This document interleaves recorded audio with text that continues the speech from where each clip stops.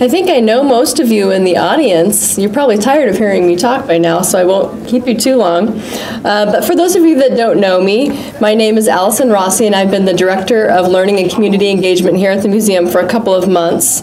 And today I'm pleased to introduce you to my colleague, Dr. Natalie Panther, who is one of the curators of our current exhibition, After Removal, Rebuilding the Cherokee Nation, for today's From My Point of View talk.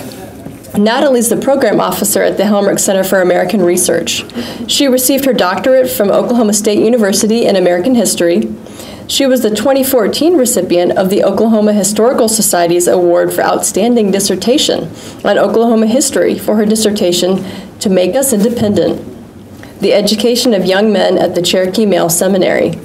Her areas of scholarly interest include American Western history, Latin American history, American Indian history and education, and women's and gender studies. As program officer for the Helmerich Center, she has managed the Visiting Scholars Program, organized 6 scholarly symposia, served as the project manager for the exhibitions Plains Indian Art, Created in Community, and co-curated the exhibition After Removal, Rebuilding the Cherokee Nation. She also teaches Native American history at OSU Tulsa, and she has a 2-year-old son and a 10-year-old daughter. Dr. Panther's talk today is entitled Preparing Us to Move in Higher Circles: Class, Ethnicity, and Identity at the Cherokee Male Seminary. And she will use the Cherokee Male Seminary as a case study for understanding class tension and ethnic diversity within 19th century Cherokee society. Please join me in welcoming Dr. Natalie Panther.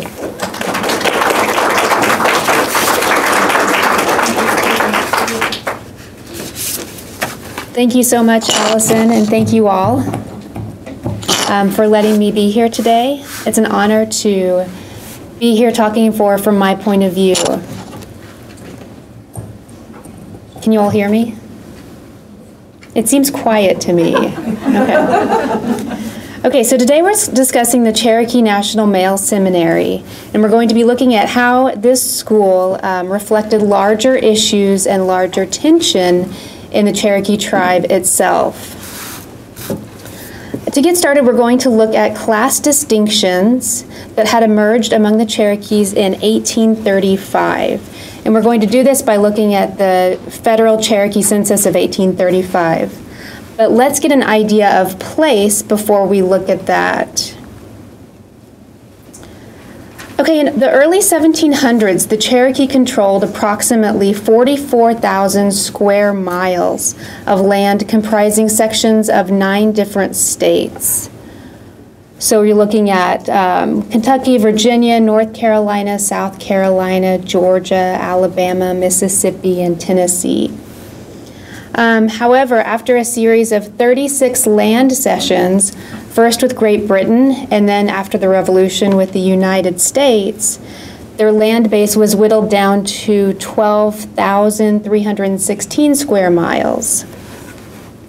And it's comprising sections of 4 states: northeastern Alabama, southeastern Tennessee, southwestern North Carolina,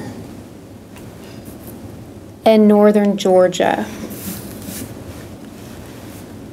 Okay, so a statistical analysis conducted by the late historian William McLaughlin of the 1835 Cherokee Census has revealed that by 1835, a 3-tiered class system was emerging, which consisted of a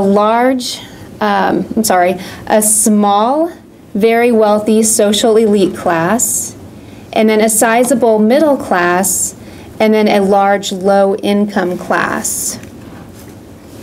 Eric, you're making me nervous with your camera. Okay, so the small, wealthy class, and we're talking about 42 families out of about 2,600 families. So this is a small proportion of the population who has an inordinate amount of wealth in the Cherokee Nation.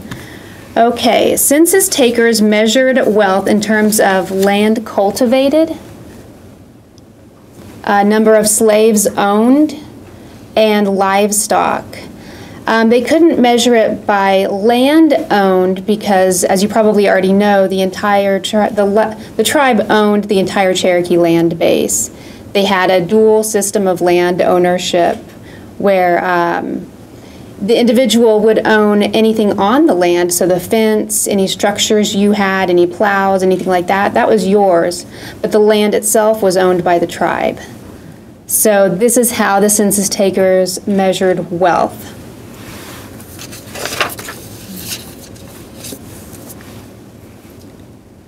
Okay, and they also measured the degree to which an individual or a family had acculturated to mainstream Anglo-American culture. And they did this by looking at the proportion of full-blood Cherokees in a community or in the state, and then they also looked at the proportion of English readers. And so what they found was in North Carolina, it had the highest percentage of full-bloods, almost 90%. And then as you can see, Tennessee had 56%, Alabama had 61%, and then Georgia has 81% full-bloods. And then the percentage of English readers, and you can see that in North Carolina it was the lowest. 1.5% of Cherokees in North Carolina could read English. And it's important to point out that a third of the tribe lived in North Carolina. Okay, and then 14% of the population in Tennessee, 15% in Atlanta, and 4% in Georgia could read English.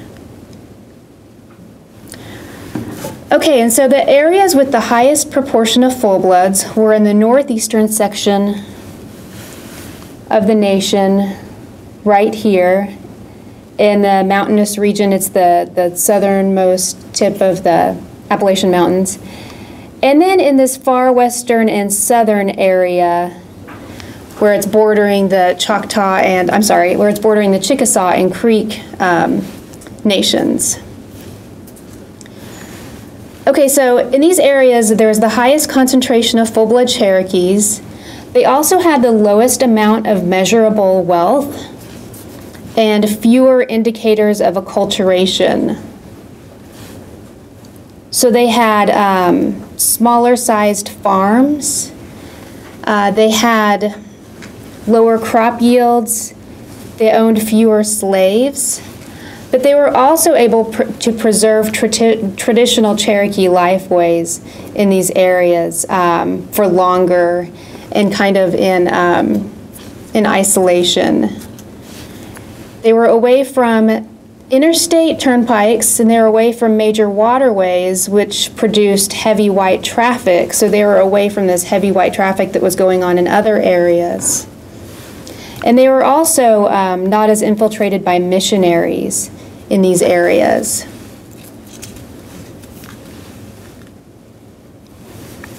Okay, so there's also a comparison between communities with more full-blood individuals and communities with more individuals who have part Cherokee, part white ancestry. And so he finds that the more full-blood communities own fewer slaves, they're less likely to be a mechanic, less likely to read English, and more likely to read Cherokee. And the communities with more individuals of mixed Cherokee and white ancestry are more likely to own slaves, more likely to be mechanics, more likely to read English, and less likely to read Cherokee. Okay, so the conclusions are that the areas with a higher proportion of mixed Cherokee white ancestry tended to have more wealth, and they tended to own more slaves. And the number of slaves that they owned increased over time. Between 1809 and 1835, the number of slaves probably tripled in the Cherokee Nation. And this is consistent with what's going on in the nation, with national trends of the increase of slavery, and in terms of slavery becoming more of a Southern institution. By the early 1800s, slavery is becoming less profitable for northern states, and with the invention of the cotton gin, and cotton is a major cash crop in the South. Cotton, I'm sure you all know, has become king in the South by the early 1800s, and so this leads to this internal slave trade that's going on. And so you have northern slave owners who are selling their slaves to plantation owners in the South, and so the number of slaves in the South is increasing. Probably one of the most horrific, or I mean, I guess everything about slavery is horrific, but this always struck me as especially harrowing. The internal slave trade really increases the amount of families that are split up, taking children away from their parents, and so you're never going to see your family and friends again. So that's what's going on with the internal slave trade. There's also increased demand for cotton because of the rise of the textile industry in the North, and there's a demand for cotton throughout the world. I mean, by 1850, 3/4 of the world's cotton supply is coming from the American South. So, and the Cherokees are part of that. These elite Cherokee families who have these large plantations, who are cultivating over 160 acres and have over 100 slaves, they're part of this national and global economy. Okay, so compared with the middle class, so this wealthy class comprises about 1% of the population, and the middle class comprises about 20% of the population. And just comparing, they would cultivate on average of 14 acres, where the wealthy class would cultivate an average of 162 acres. So you can see the class distinctions there. There is a definite distinction in class by 1835. Could I ask, is this the same sort of classification for whites in this area? It would be similar as far as like the large plantation owning whites. That would be a small percentage of the population.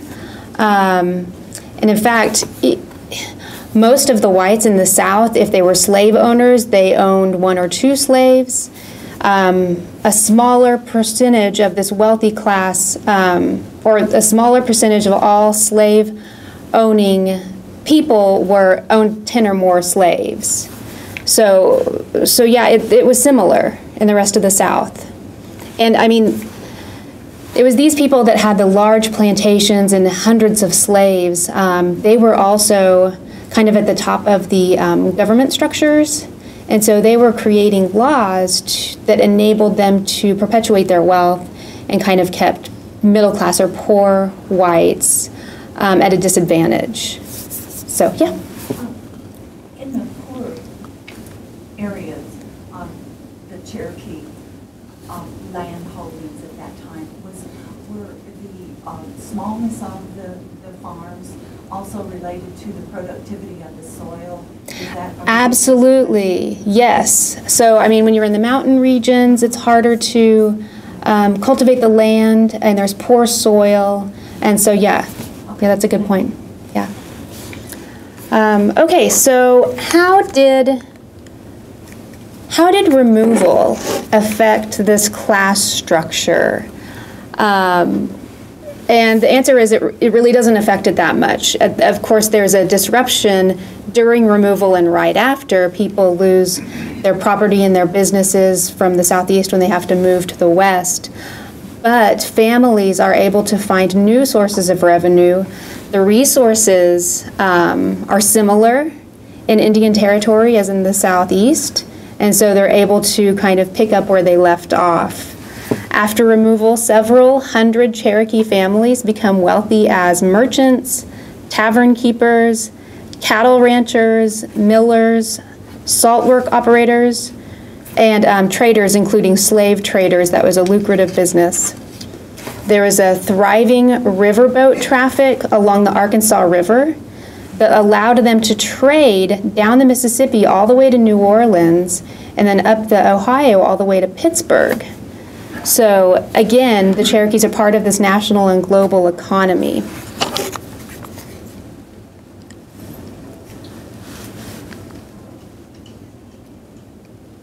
There we go. Okay, so we still have this small class of wealthy Cherokee elite. The image on the left is Hunter's home. It's the home of George Merle, who married Minerva Ross. She was the niece of Chief John Ross, daughter of Lewis Ross, who was the wealthiest man in the nation. During the Trail of Tears, George Merle moved with his wife's family to Indian Territory, where he settled in Park Hill. He established a plantation, built a large frame home similar to the ones that he saw in Georgia. And this is a Greek Revival style home. And he named it Hunter's Home because he was so fond of hunting. He had outbuildings on his property that included stables and barns for his horses, a blacksmith shop, and small cabins for slaves and employees, and a smokehouse and a grist mill. So Merle and his father-in-law, Lewis Ross, also established a mercantile business in Park Hill.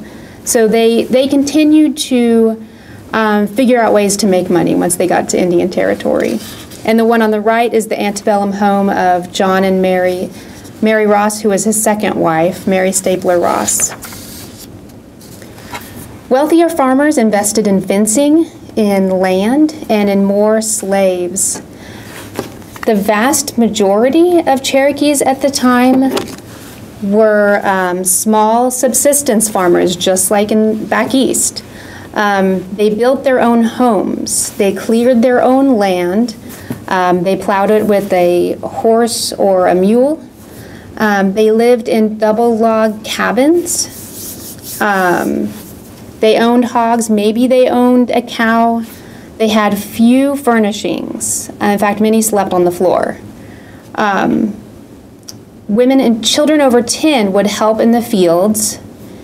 So they are living lives that are similar to the poor frontier homesteaders. That's what we're seeing. And if there was a drought or a bad crop, then the husband would sometimes have to work as a day laborer or as a sharecropper. And again, these areas are predominantly full-blood Cherokees. And their worldview is one in which they value self-sufficiency. They don't value the amassing of wealth and comfort. They still value living in harmony, just like in the Southeast, in their homeland. They still value living in harmony with nature and in equality with their neighbors. Okay, so why are we spending so much time talking about class? Differences in economic class often lead to differences in worldviews and in attitudes and in values. So that's what we're doing, and we're going to look at the Male Seminary as a case study for understanding these differences in values and worldviews. Okay, but first I want to give you a brief background on why tribal leaders created the male and female seminaries. These schools were controversial when they were created, and they remain so today. While some admire the school's classical training and intellectual culture, others see it as just another weapon in the war for assimilation. They see it just as another tool for assimilation and cultural loss. But exactly, yeah, kill the Indian, save the man. No, you're absolutely right. No, that was the famous quote from Richard Henry Pratt, who created the Carlisle boarding school, kill the Indian, save the man. So what do you all think that meant when he said that? The only way for Native people to survive in a European American dominated society was to become European American as much as possible. Right, absolutely. Kill Indian culture to save Indian people as a distinct group. Yes, that's right. By making them undistinct. Nice, Mark Dolph. Very good. Mark Dolph is our curator of history. He's the history expert. So. No, far from that. Okay, so my research, however, has revealed that the seminaries were instead an example of accommodation. Accommodation is the act of making adjustments to meet the demands of new circumstances. Or another way to say it, what some people would call assimilation, other historians would say it's actually the acquisition of sufficient skills for economic survival and political autonomy. And so that's how I'm looking at the creation of the seminaries. So one of the most important lessons for Cherokee leaders from 1794 to 1840 was that no matter what they did, they would never be integrated as equals in the United States. And that's kind of going along with what others have said. They accomplished so many of the improvements, so many of the aspects to where they would be considered civilized, but it didn't make a difference. There were still tenacious efforts to remove them, and this made them realize that they had to create their own leaders, they had to rely on themselves. And it made them realize that they had to create, or they had to train future generations to be tribal leaders. These people are going to have to learn how to manage the economy, sustain their political structure, and bargain effectively with the Bureau of Indian Affairs and the federal government. So in the years following forced removal, tribal leaders are asking, how are we going to prevent future assaults on sovereignty? And their answer was education. Arm young Cherokees with the best education possible, so they will be on equal footing with whites. To many tribal leaders, the Cherokee Male Seminary was the best weapon in the ongoing battle for sovereignty and self-determination.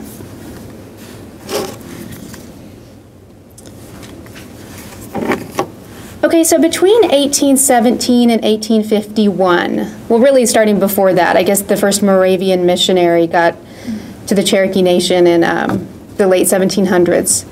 So missionary schoolrooms over time replaced traditional education as Cherokees placed increasing emphasis on English literacy and other practical skills. However, the issue was the United States government often collaborated with the missions to interfere with tribal affairs. And so once the tribe gets to Indian Territory in 1841, they pass the Education Act, and they create this massive public school system, and they're doing this to try to take control over their own education. They still let missions stay, but they're trying to also have control over the common schools and the primary schools. Okay, so at mission schools, full-blood students struggled. Usually the teachers were not bilingual, and they did not have effective teaching methods for teaching English. And so at first the tribe was very excited for this public school system, for this common school system. However, once it got going, they realized that the teachers were still predominantly white, still not bilingual, and the full-blood children were continuing to flounder. So the answer was to create 2 high schools, the male and female seminaries, which the council passed an act in 1846 to create these 2 institutions, one for males, one for females, and the goal was to create teachers who were bilingual.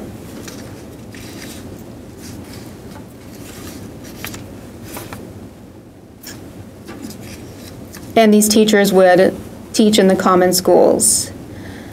The objective of these institutions was to promote religion, morality, and knowledge, which are, they said, important to the preservation of liberty and the happiness of mankind. So because many full-blood parents viewed the missionaries in common schools with suspicion, they welcomed the idea of these high schools. They're thinking, finally, we're going to have some bilingual Cherokee teachers in our common schools teaching our children. So there were actually 2 goals to the seminaries. One was the bilingual teachers, And the other was John Ross and other tribal leaders are trying to train the next leader, the next generation of leaders for the Cherokee Nation who could defend tribal sovereignty. And while the female school trained young women to become teachers and wives of the Cherokee leaders, the male seminary, quote, prepared the boys for a university education, and they were expected to return to become political leaders and businessmen in the Cherokee Nation, end quote. So during its operation, the male seminary achieved this goal. It provided Cherokee youth with the same advanced education offered at top-tier schools in the Northeast. The council approved the sum between $60,000 and $70,000 to build the two seminaries, which ultimately ended up costing closer to $80,000.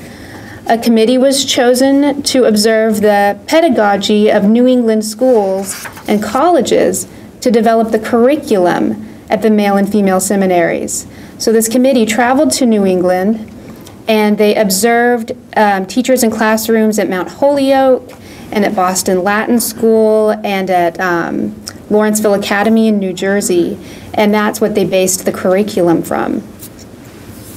And the tribe also recruited teachers and principals from Mount Holyoke, Harvard, and Yale. So they created these two schools.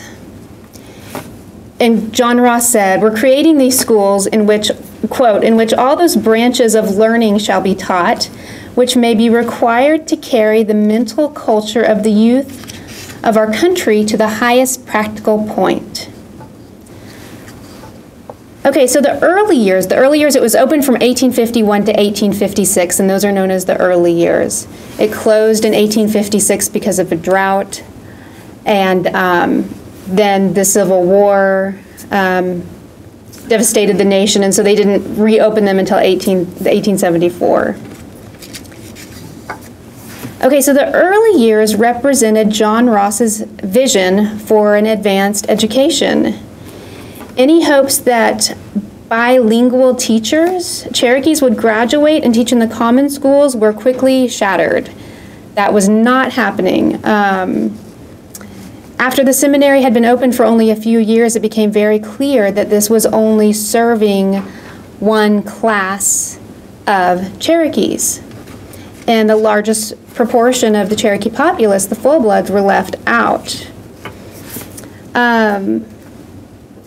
John Ross had established institutions that served the wealthy Cherokees of part white ancestry. They had crafted their own advanced schools, complete with academic excellence, with selective admission, and with social elitism. As the schools got underway, it became increasingly clear that a specific class of Cherokees are benefiting from these schools. The entrance exams were very hard, and so only students who had a really good primary education, who spoke English at home, who had private tutors, those were the children that were able to pass the entrance exams. And in the early years, there were only 4 or 5 full-blood students out of 200.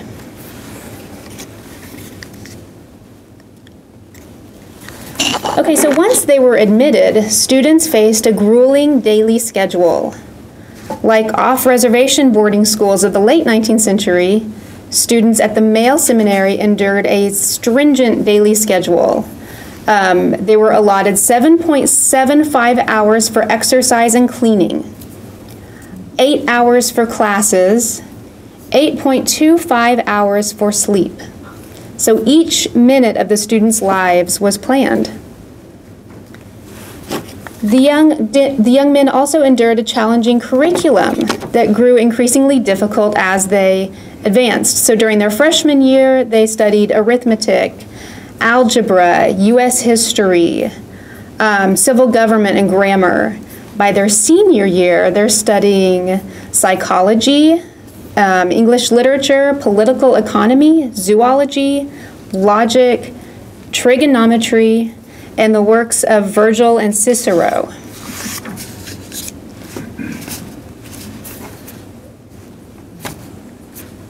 Okay, so the dual goals of the Male Seminary, combined with a diverse student body once you got into the later years, resulted in complex assessments of the school by scholars, tribal members, and the students themselves. And so the seminaries are kind of setting at odds two distinct attitudes in the Cherokee Nation. And so because economic class can inform values and worldviews, we're going to look at how the students, what the students' attitudes are telling us about the Cherokee Nation in a larger context. So a lot of the students glorified the privilege and power held by those Cherokees who adapted to the white world. So there's a student newspaper, the Sequoia Memorial. In addition to keeping the students current on tribal news and professional advice, some editorials also revealed students' aversion to traditional culture and their disdain for their uneducated Cherokee ancestors. The student newspaper circulated throughout the nation, so any full-blood who could read Cherokee knew about these views. And I've got one quote here, and it's long, but it's a really good quote. One student wrote, "Does not the heart of every Cherokee parent swell with the emotions of pure delight as he or she passes through the intervening prairie and beholds on either side one of the stately edifices which has been erected by the wisdom of our nation and dedicated to the intellectual and moral culture of her youth? In other words, fond parents, are not your very hearts filled to overflowing with pleasure when you see us, your sons and daughters, drinking of this fount of knowledge? Do you not look forward to the time when the dark clouds of ignorance and superstition and idolatry, crime and misery shall vanish before the rays of light that are to shine forth from these walls? Does not a hope spring up within your breast in which you see your country ranking among the most enlightened and Christianized of the world? Our teachers are kind and accommodating and ever ready to impart to us useful knowledge that will qualify us to perform the necessary transactions of life and prepare us to move in the high circles of society. The great and glorious object is our elevation. It was to unrivet the chains and that fetter genius in the I can't even pronounce this word.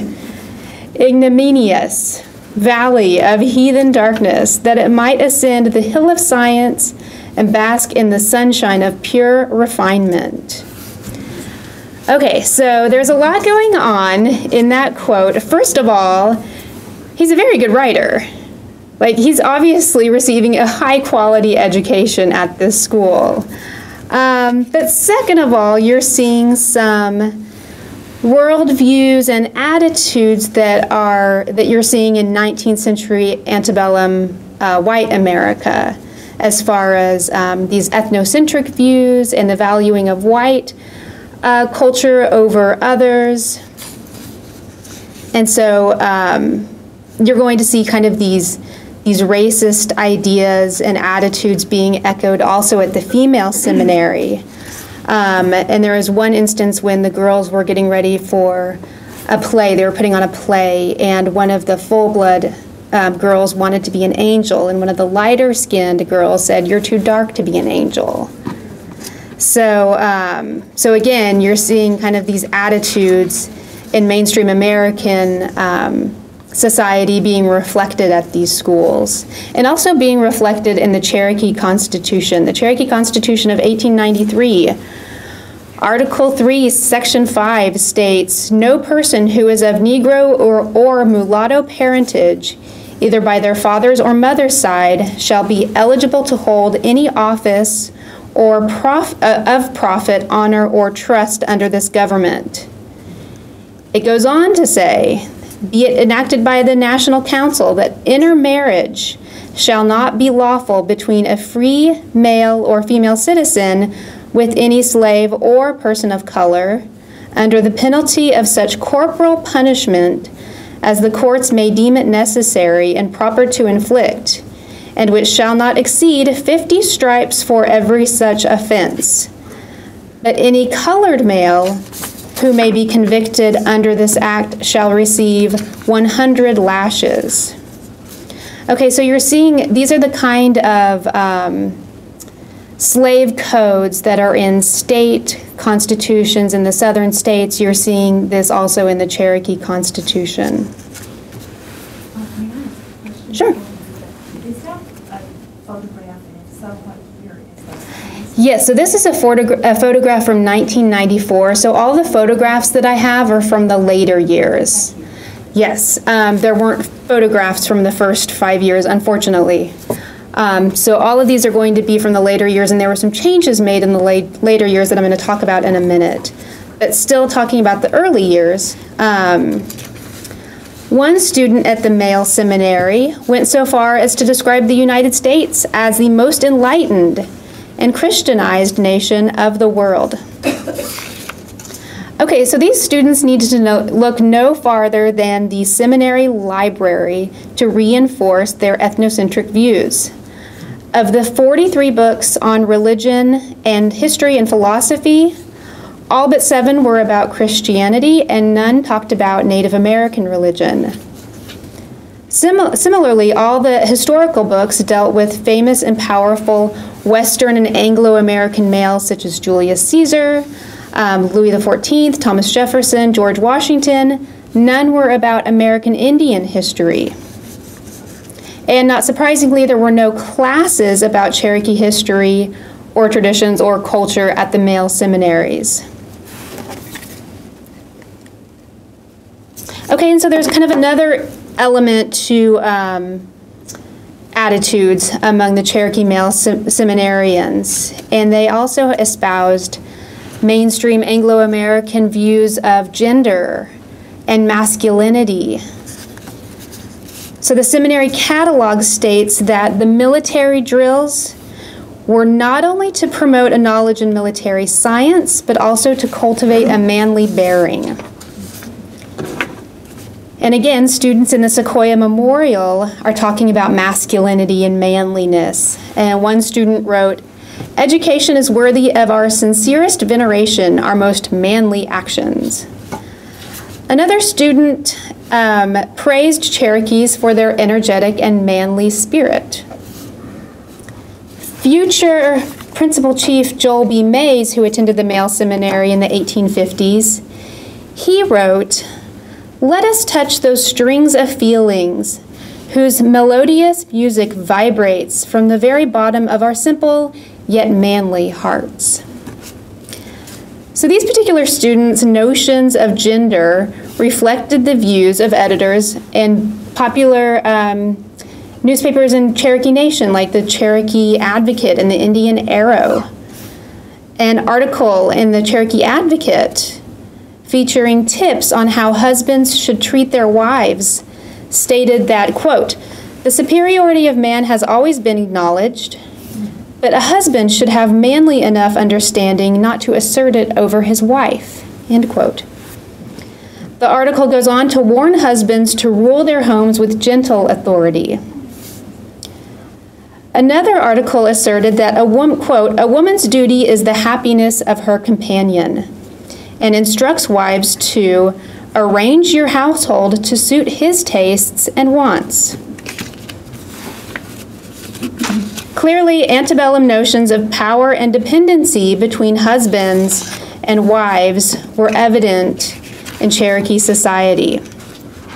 And it's important to note that the editors of the Cherokee Advocate and the Indian Arrow were members of this wealthy elite class.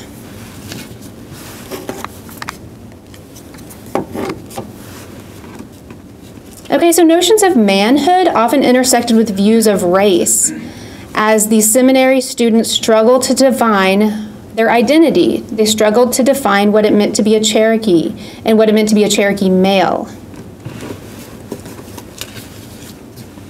So many of these students spoke of their Cherokee ancestors with surprising contempt. One student said, "Do you not look forward to the time when the dark clouds of ignorance and superstition shall vanish from these..." Okay, I read that earlier, I'm sorry. Okay. Commenting on the virtues of the tribe, one student wrote, "Cherokee ancestors were the bravest of the brave, the noblest of the noble, the most successful in a chase, and the most dreaded in war."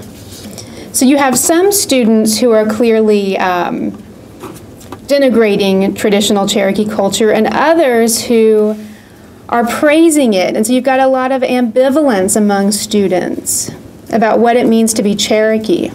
So they're struggling with their own identity.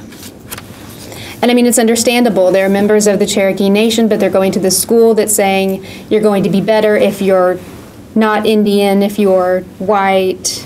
And so they're struggling with what it means to be Cherokee, and how do they value Cherokee-ness, how do they value whiteness, and so you can see why there's internal conflict. Okay, so in the 1870s, tribal leaders overhauled the male seminary to include Cherokees of all classes and skill levels. They added an indigent program, a primary department, and a manual training element. And the council's message was clear. The Cherokee public schools, including the male and female seminaries, were to promote the education of all Cherokee children, not just one class of Cherokees.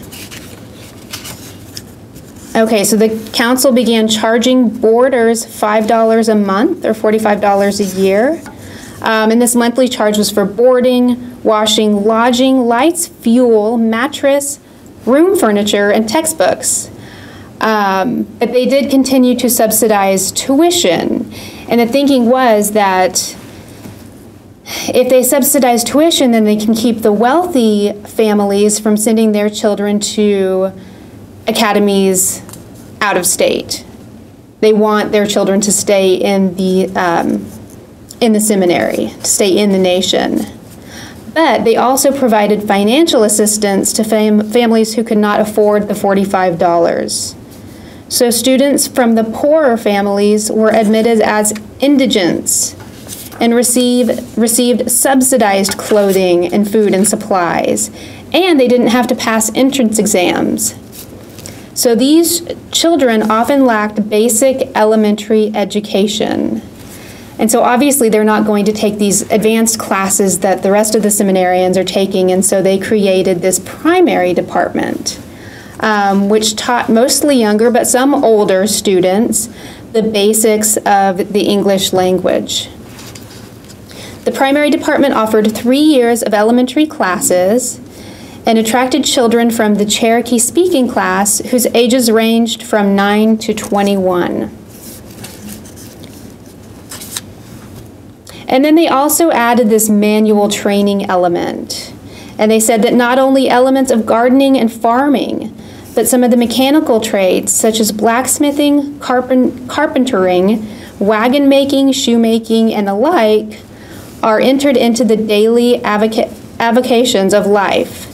I remember when I talked to Dr. King about this topic and about the changes that they made to the male seminary in the 1870s, he had kind of a different take on it. His theory was that they made these changes and added this manual training element because they had outlawed slavery in 1866, and so now they needed to train people to do those types of jobs that slaves used to do, which is actually a really good theory, and I never thought of that before. So in 1910, there's another picture of the male seminary. So in 1910, the school burned down. 2 students who were rejecting the assimilation policies, the assimilation bent of the schools, burned the school down in 1910. And so that was the end of the male seminary. But despite that, and no matter what you think of it, whether you think of it as a paragon for higher learning or a a tool for cultural destruction. It did have an important impact on the Cherokee Nation, and it trained hundreds of Cherokee young men. And so, does anybody have any questions? Yeah. Allison, could you take that a little bit farther? That some of the men finally went over to the female seminary, and that's what created Northeastern State University. Sure. Okay. So it burned down in 1910, and I'm sorry. Where? Oh, this was just a mile and a half west of Tahlequah. And then the original female seminary was in Park Hill. And that building burned down in 1887. And they rebuilt the new one in Tahlequah in 1890. And that is the centerpiece of NSU today, the Seminary Hall. Okay, so yeah, so the school burned down in 1910, and so they tried to do a co-ed seminary with male and female students, and it did not work. And I'm not sure why it didn't work. I don't know if the students didn't like it or what, but the female seminary became the Northeastern State Normal School and started teaching, started training teachers. So, yeah.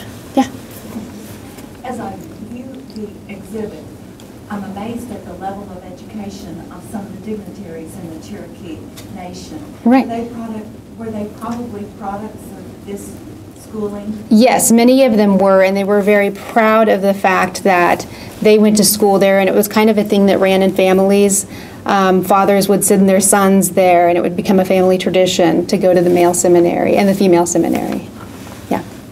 Yes? Were these seminaries unique to Oklahoma? Okay, so there are other academies in Oklahoma for different tribes. The thing that... Throughout the rest of the Midwest. Okay, so yeah, well, let me talk about Oklahoma first. The thing that was unique about the Cherokee seminaries, so you have the Bloomfield Academy for Chickasaw females in Durant, and that at one point was started by missionaries, so it was owned and controlled by missionaries. Then it passed to the control of the tribe, but only for a short period, and then it passed to the control of the federal government. So the distinction is that the Cherokee seminaries were the entire time controlled, they created and run by the tribe themselves. So that's what sets these apart from other schools, and certainly from boarding schools throughout the West of the late 19th century. Yeah, Mark. Maybe to add to that and to promote an exhibit that'll be open hopefully by the end of next week. Yes.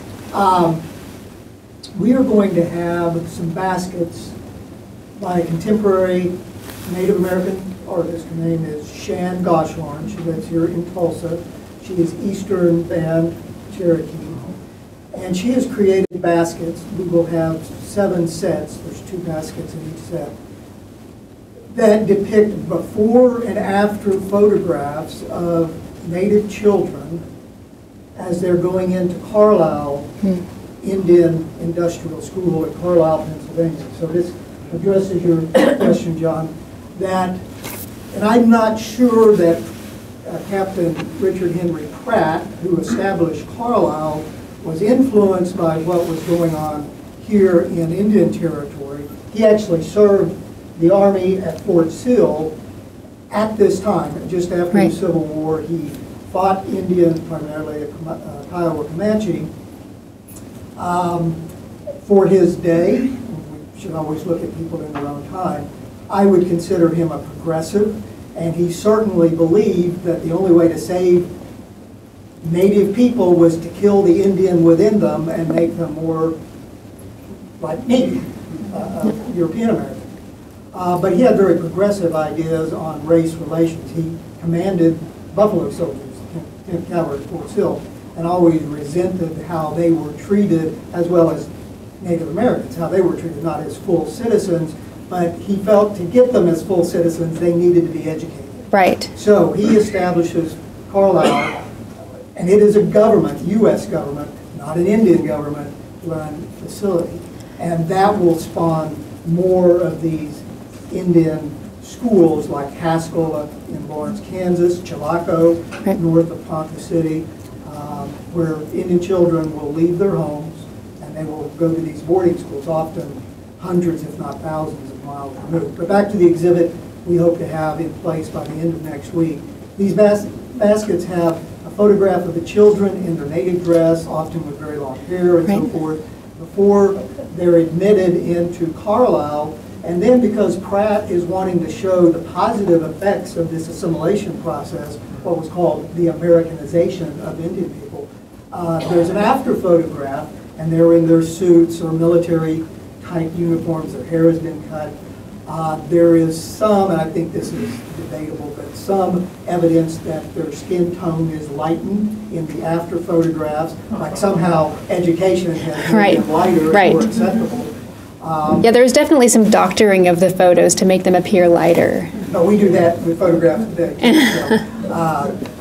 But it goes to what you were talking about, and my thought was, Americans have always believed that education is the magic bullet.